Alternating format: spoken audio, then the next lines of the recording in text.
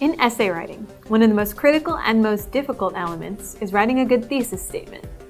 The master thesis of your essay is your answer to the entire question in one concise sentence. Some teachers may allow 2 sentences, but few do. Your thesis should first specifically address the question, and secondly, it should give the reader an idea of the structure of your essay and what each paragraph will be about.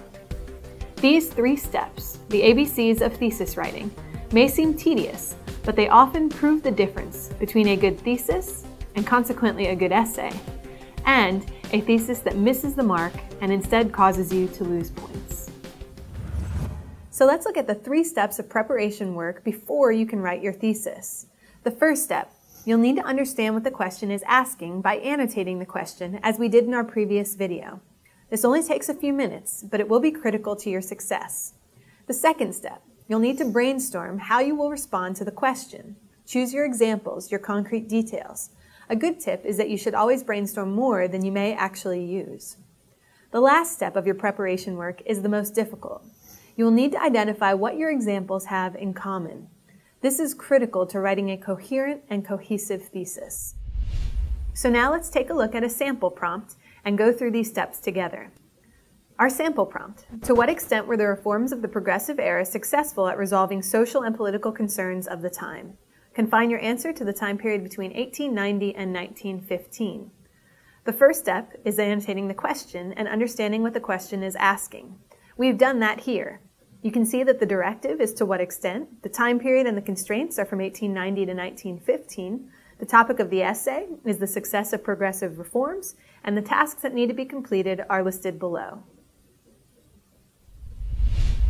Our next step is to brainstorm how you'll respond to the question by choosing your examples and your concrete details. We've done that here. You can see the chart where we brainstorm specific examples. We've divided them into social reforms and political reforms, since the question indicates that. Brainstorming in this way will make writing the essay more organized. You want to identify as many historical figures, laws, events, dates, or movements that are relevant to the essay topic.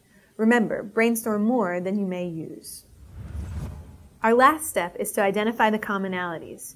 You will want to find what your examples or evidence have in common with each other. This can be overwhelming, and it's the most difficult step. So start with the essay topic. In this essay, the topic is the success of reforms. So I will look through my examples and ask myself if each one has been successful.